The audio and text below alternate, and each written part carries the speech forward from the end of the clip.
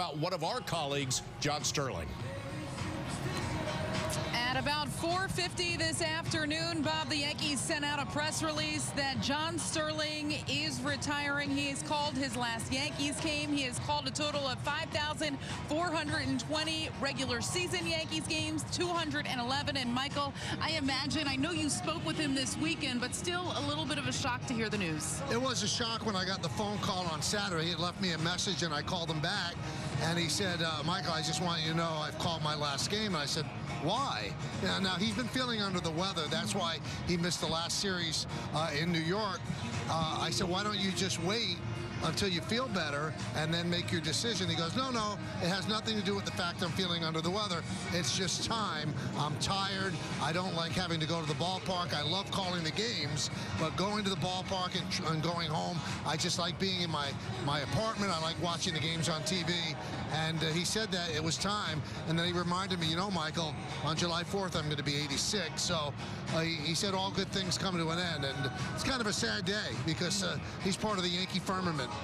His voice is certainly going to be missed. The Yankees are going to honor him on Saturday. And Michael, I'll ask you the same thing I asked Susan Waldman on the BP show. What do you think the crowd reaction is going to be like for John Sterling on Saturday? I think it'll be over the top great. I mean, they love him. I mean, you know, he might not have at times been a critical darling, but to be honest, Yankee fans loved him. I've been out with him. People come up to him all the time. They do all of his home run calls. He is beloved by the Yankee faithful, and I think he's going to get a huge ovation, as he should.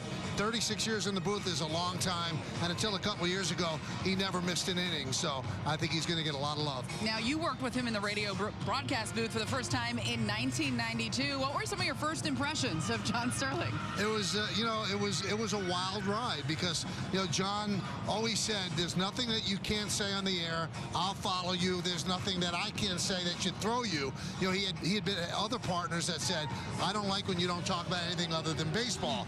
But John is like entertaining while he's doing the game as well. So you always had to be on your toes. And I think that helped me a lot. That was many years ago and a lot of hair ago as well. But, there it is. A lot of good times, too, I'm sure, Michael, both on the field and off the field with John Sterling. I love the guy. He was great to me. He's always been great to me, and that's why it was an emotional phone call that we had on Saturday, because if you listen to him, Meredith, he doesn't sound like he's 85. He has defied Father Time when it comes to his voice, and he's just amazing. He still sounds sharp. If you listen to the last game he did, the Grand Slam by Giancarlo Stanton, still right there, has a great rhythm. He's a great broadcaster, so I tried to talk him out of it, as I said, but he would have none of it. It is remarkable. As soon as that first pitch is thrown, he is dialed in and he is on it. You mentioned the home run calls.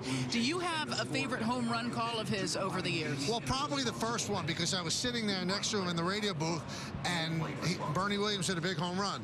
And all of a sudden, he goes, burn, baby, burn. And I looked at him, and then, you know, people started like shouting that back at him, and Bernie liked it as well.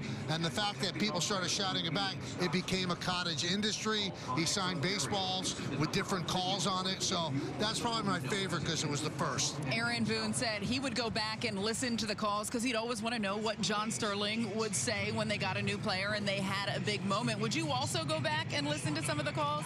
Well, it's funny because in the last couple of years with the advent of social media, the minute there was a new player and they hit a home run, it was on social media exactly what he said. So when I would drive home from the ballpark, I would listen to the postgame show on the radio, and I would hear obviously all the replays, so I'd get to hear it then. What should the people at home know about John as a broadcaster that they may not know? You know, a lot of people look at him, and one of the criticisms that people might have, he's a homer. Well, I'd like to know anybody that works for a team that doesn't want to see the team win. He was highly critical of the Yankees when they didn't play well, when the manager made moves that he didn't like, and I would suggest, Meredith, that if you go back and if you do this on YouTube and you listen to the 9th inning the bottom of the 9th inning, Game 7 in 2001, when Luis Gonzalez got that hit for the Diamondbacks. That was called the way you would call it if you were a national broadcaster. The same excitement, the same enthusiasm. So yes, he desperately wanted the Yankees to win, but he would call a game right down the middle. He wasn't one of these broadcasters that would be, you know, just not giving any kind of a good call to a home run for another team. So I just think he's an extraordinary broadcaster, great voice, great rhythm, and once the game started, he was on.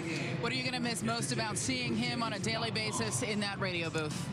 Just his quirkiness and things he would say, and you know, he would come into the television booth at Yankee Stadium all the time, and just before we were, you know, going to tape the open, and he'd go, "How you doing, my boy?"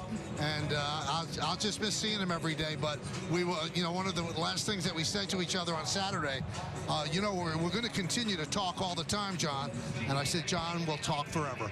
I said to somebody a short while ago, it wasn't opening day. It did not feel like baseball season was starting until John Sterling walked into our booth and said hello to everybody, and you heard that booming voice again. It's going to be odd not hearing that voice on a daily basis.